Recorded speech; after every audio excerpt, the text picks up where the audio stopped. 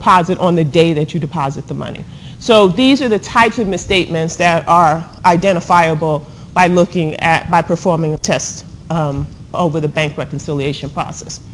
So as I did with the revenue cycle, let's kind of take a look at what do we mean, what kinds of tests are we going to perform over cash? Because cash is a balance sheet account, right? So you expect to see cash showing up on the balance sheet, but because cash is so much a critical part of the business process, you're going to also expect to see tested controls over cash related to testing the controls for those business processes, such as the revenue and collection cycle and the expenditure cycle.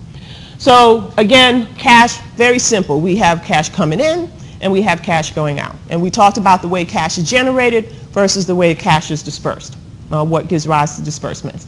And so what you're auditing these beginning balances, the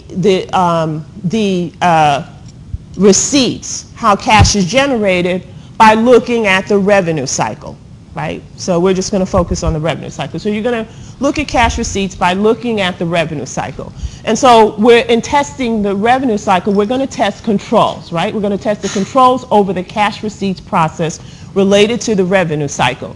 So the beginning balance, beginning and ending balances are going to be tested by looking at tested controls over the revenue cycle as it pertains to cash receipts, and also performing tested transactions. Remember, you can perform dual purpose tests, and then obviously test the detailed balances. And we'll talk about those in more detail. So for and then for disbursements, same thing. You're going to look at tested controls related to cash disbursements as a result of the expenditure and acquisition cycle, and test the transactions, the types of transactions that are going to flow, that are going to impact cash related to that cycle, and then account balances.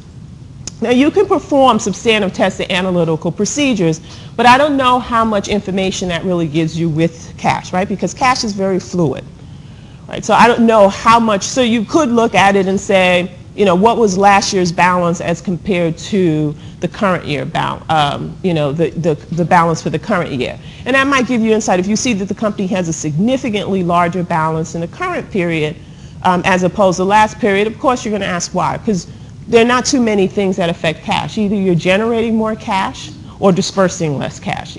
Maybe you had an influx if the company issued stock, right, towards the end of the year, then you would expect to see that they have a higher cash balance on hand.